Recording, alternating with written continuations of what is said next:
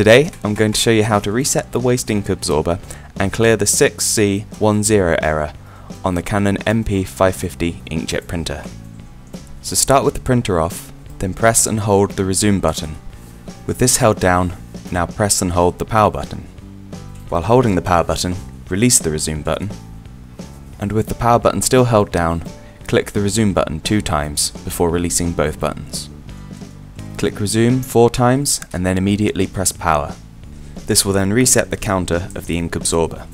With this done, turn off the printer and then turn it back on again, and your counter should be reset and you should be back to the regular menu.